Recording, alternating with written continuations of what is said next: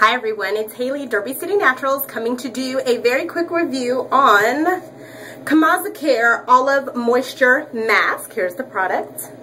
So I've had this product for quite a long time now.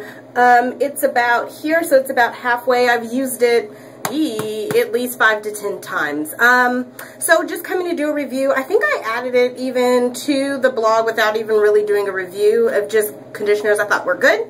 But I realized that I hadn't did a formal review, so as I'm using up my older stuff, wanted to come and give you a review. Okay, enough of the babble. So this product is by Komaza Care, as I stated. They've actually revamped all their products, so this is the old label, but don't be confused. They just changed their labeling, changed their image, but did not change the products.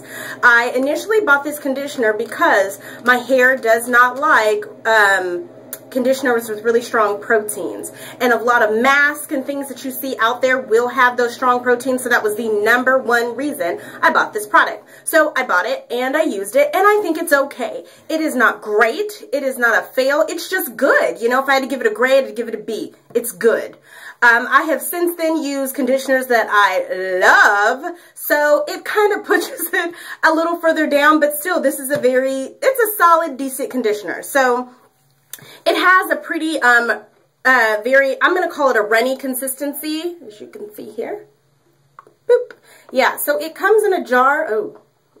Hold on. Yeah, we'll fix that later. It comes in a jar, but in truth, it could probably come in a bottle and just get some extra.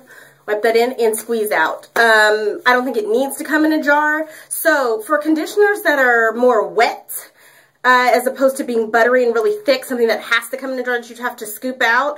I think it works just as well as my others. I think I tend to like more of the creamier, more pudding-like conditioners, but that's not always the case. I've used it several times and thought it to be good, to be standard. Then recently, Leisha, who is Makeup and Beauty Junkie here on YouTube, you should follow her because she's funny and does lots of reviews, anywho, put up a review saying, hey, she used it and she thought it was okay, but then she steamed with it and she loved it. Now, I normally don't steam my hair very often. I own a hair steamer and don't steam my hair very often. For me, if I'm buying a boutique, a quality product, which I don't remember how much this one costs exactly, but I will post it, I just feel that basically if it's more than $5 to $10, I shouldn't have to do anything extra. That's my feeling. So you may feel the same, you may feel different. But if I'm paying more, I just want it to work and work the right way. So, I was like, I'm not steaming with it. Who wants to do all that extra work? Well, I decided, you know what? Leisha normally knows what she's talking about. Let's go ahead and try it with steaming. And guess what? I liked it better with steaming. Still not love, oh my God, it's so fabulous, but worked a lot better. So my hair, I have it in my hair right now. I steamed with it. I haven't rinsed it out yet. My hair is soft. It feels good. My hair was pretty tangly. I did not detangle it before because I just wanted to go ahead and give that experience. Normally, I do detangle before I deep condition. That's my method. I'll put a little bit of a rinse out conditioner in, detangle, rinse that out, and then go ahead with my deep condition. This time I didn't, just so I can give that aspect of the review. So my hair is very soft. I mean, as you can see, it stretched my hair pretty well. It's soft. It's not as tangled as it was, but there's still some in there that, like here it's fine. But you see, we come across these that I would have to work out much more gently without snapping. And I'm not going to do that with this conditioner on my head. What I can do is add a little bit of oil with this still in, which will give it extra slip. Or I'm just really going to rinse it under the shower head because I don't feel like being so extra. And as the water is coming down, I'll detangle and that'll help, just the running water enough. So, but that's just my point. For these waterier conditioners, I expect them to have more slip than a butterier deep conditioner. However, this worked well. My hair feels soft. Like I said, it doesn't leave it too coated. It doesn't leave a film or anything like that. I think it'd be okay for a conditioner only wash and go. My only problem with that is normally the conditioners, because I'll use deep conditioners for conditioner only wash and go, meaning I'll put conditioner on, I'll let it sit maybe overnight or and then I'll just go, just go out the door. Here I go. Yes, just like that.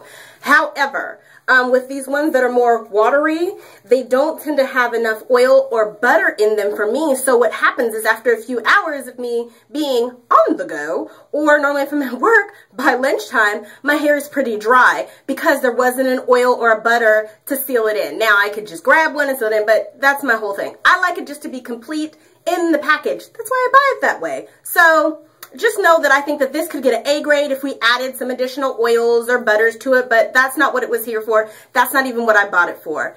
For a deep conditioner, when I don't want to use my as expensive as fancy deep conditioners, it works well. I give it a B, like I stated before. But if you're looking to amp it up, definitely use it with your steamer. That will amp it up. If you don't have a steamer, let me tell you how you already have one. So take a regular like hand towel that you would, dry your hands on.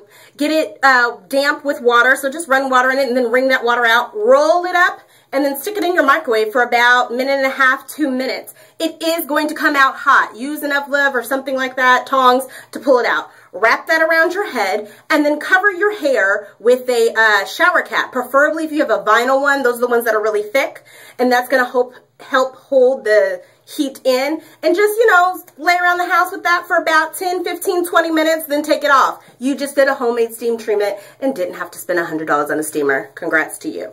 Alright, so that's my review. It gets a B. I'm going to be doing a full review of it on my blog, so look out for that. That's derbycitynaturals.com. Thanks.